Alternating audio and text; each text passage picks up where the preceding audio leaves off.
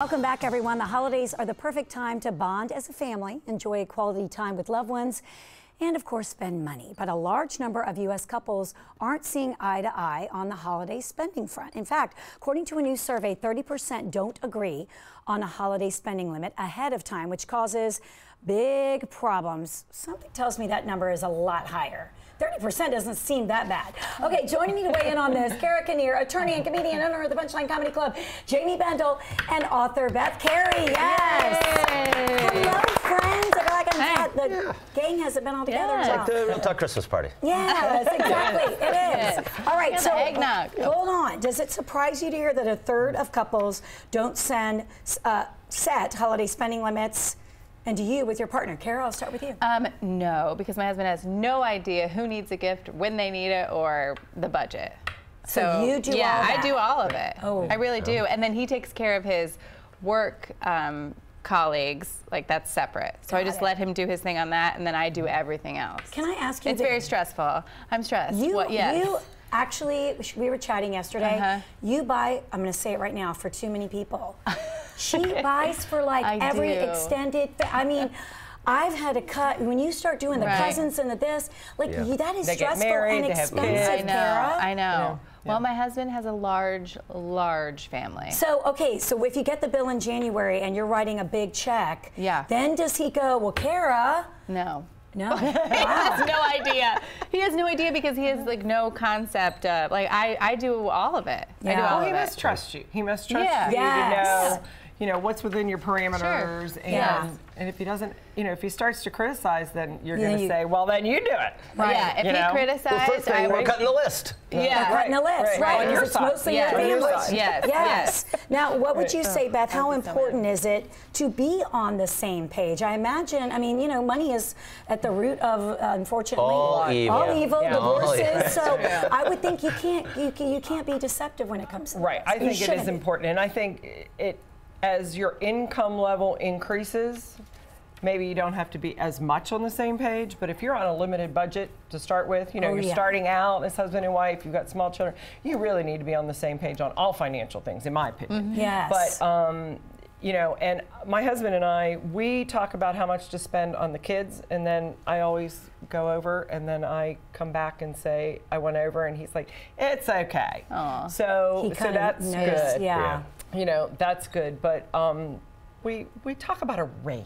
A range, range. My husband, Yeah, be between this number and that number. Yeah. Is it possible to be? Yes. Right. But what do you, Jamie? How are you guys on the same page? Well, we are on the same page, Good. and it is the Visa bill that comes once a month, and we sometimes disagree about how we got there. That is, and you know, we are thankfully in that wonderful era of marriage where appliances are Christmas gifts. Let's get each other a new air conditioner. And you're not insulted. You know what we need? Some new 54. So, you know, it's easy to, and I kind of, admittedly, as we've been married longer and we've been together, I will get like an item from the store that I know she likes, plus a gift card back to the store.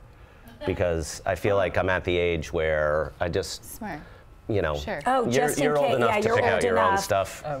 Now, let me ask you, would you be mad if you found out that your spouse or partner fibbed about how much they spent? Not if you spent an extra on me. Right. Like if you spent it on me, that's fine. Good point. Yes. I just remember my mom would always buy things, and then she'd be like, don't tell your dad. And then the first thing I'd do would be like, Mom brought 10 chairs. My dad would be like, what? And she's like, Kara, zip it. Yes, I know. I think that if you are finding yourself trying to get to the mailbox first, so you can pull the bill out, that's probably the first sign that maybe you should have a little bit of a chit chat. Yes. Also, like my dad was going to see all those chairs. Of course he was. Like if you buy 10 chairs, he's going to figure it out. You're going to slowly introduce them one at a time. Yes. Right. Here we go. Now we just got that. Do we always have 10 of these? Now listen, 28% of people say they spend more on themselves during the holiday season. I'd love to see a show of hands here. What do you think? Then on your spouse. Okay, can I go first on this? Yeah. I shop for myself a lot during the holiday season because of the great sales. Because of the great sales, right? I know. I mean, I discipline myself all year long. I go without, and then you splurge. and then you don't have to shop for me because I know you're busy shopping for all the other people. Okay, so then do you wrap up what you bought in December and then put it under the tree and say this is what you got me? Or just go right in your closet. Right in. We actually had. It was miscommunication. There was something I liked, and I said I would like to get this. Can I get this for myself for Christmas? And she says, yeah, that would be great. And then it arrived, and she said, why did you buy this? And I says, we sat there together and said we're going to do this. And she said, I've already shipped this to, we're going to Vermont for Christmas. Yeah. She's like, I shipped the same, I bought it's it. like the guy who got the hairbrush, but his wife got the hair. Yeah. Oh, no. Wait, what? No, it's exactly like that. No, never mind. But I do think it's, you know, if you don't want to ruin Christmas by picking a fight over money, you know, because we're not on the same page and we're trying to work through those things. And Jim is such a stickler. I've talked about it many times. I mean, he is Clark Howard's, you know, brother, separated at birth. He found out that I had a little more than he thought on a store card. And he's like, rip it up right now. That check, you're paying it all off. That is sinful, the interest. And he's like, that is sinful. And so, I mean, he values financial fidelity as much as, I mean, because he feels like it is deceitful if you're not on the same page. Like, absolutely 100%, there's one card, you know, we don't do this frivolous spending and have a Saks card and a Neiman's card. It's a waste unless you're paying it off in the month. Yeah. Right. Yeah. Well, what do you think about that? You know, money is the number one thing at the root of a lot of divorces, the majority of divorces. So you do need to be on the same page, and you do need, you know, you need to talk about it. And when we were younger, we had, if we were going to spend individually more than $100 on anything, we had to talk to our partner about that, right? Now, as we've gotten older, that number has, you know, inflation as well as our income has increased. That number has gone up. So now it's more like if you're going to spend more than $500 on a single item, you need to have that conversation over dinner. See, Jim doesn't do that, so it's funny, but I always feel like I have to do that. That's not really fair. It's a double standard. Well, and we've always had a two-income family. So as long as, you know, okay, his income was a lot bigger than mine. But still. Well, but I think if you were to say, listen, let's be more reasonable with each other this year, and you set some cap and you say, let's only agree to spend this amount, and then you try to work in that, it is a little bit of good faith, because if I would have gone overboard if you'd allowed me to, and it's not fair. You know, it can be, and I'm not saying it is in every relationship, but there are sometimes in relationships those sort of passive-aggressive things where you go, let's both agree to spend X amount of dollars on each other, and then one goes way over and goes, see, look at how much more I really care about you. Oh God.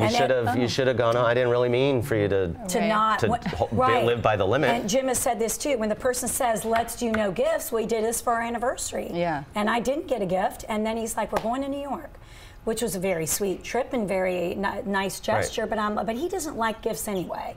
So, and he figures that was a gift for both of us. Well, think about, I mean, I was just, while we were talking, I was trying to think of the gifts that I really remember, and there are very few gifts that I really even remember. Like, I remember giving much more, like if I got something that really excited me to give to someone, like that gets me fired up, but I really can't remember anything that I was like, oh, I loved it so much. That was just cherish each other, I guess. I read an article yesterday, and it was talking about the fact that something like 70% of gifts, particularly toys that are given at this time of year, are untouched 60 days after they're given. I don't know. The fall off rate is just incredible. So it really. So I think when you go back to what is too much stuff. Yeah, we got to get back to the reason for the season. I love that. We want you to continue weighing in on our Facebook page. Do you set limits? We'd love to hear from you. And we come back. Perfect presents for your pet.